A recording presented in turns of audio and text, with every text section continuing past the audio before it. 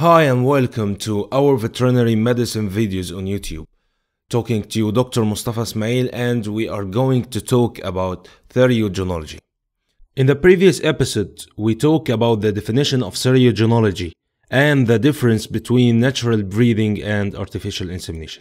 Today we are going to talk about different information related to the reproductive system and theriogenology in cattle. First, cattle is non-seasonal polycyclic animal. What is the meaning of non-seasonal polycyclic animal?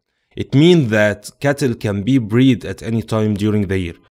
In the previous episode, when we said that if we provide cattle with a good nutrition and management program, cattle can be bred at any time during the year. So we are saying now that cattle are non-seasonal polycyclic, which means that the cyclic activity is not interrupted. If we are going to compare cattle with other different species, we will find that other different species are seasonal monocyclic. So the cyclic activity is interrupted either by season or by a time or by a period of the cycle. But in cattle, the estrus cycle or the cyclic activity is only interrupted by three exceptions. First, when cattle is pregnant, so it will not have an estrus cycle.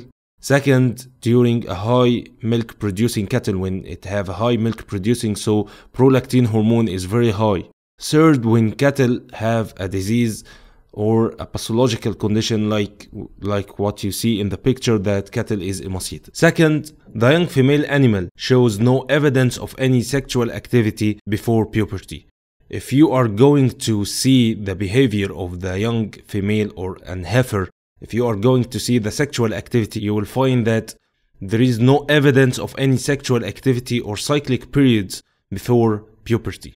The definition of puberty, it is the change when the female becomes sexually mature and able to reproduce.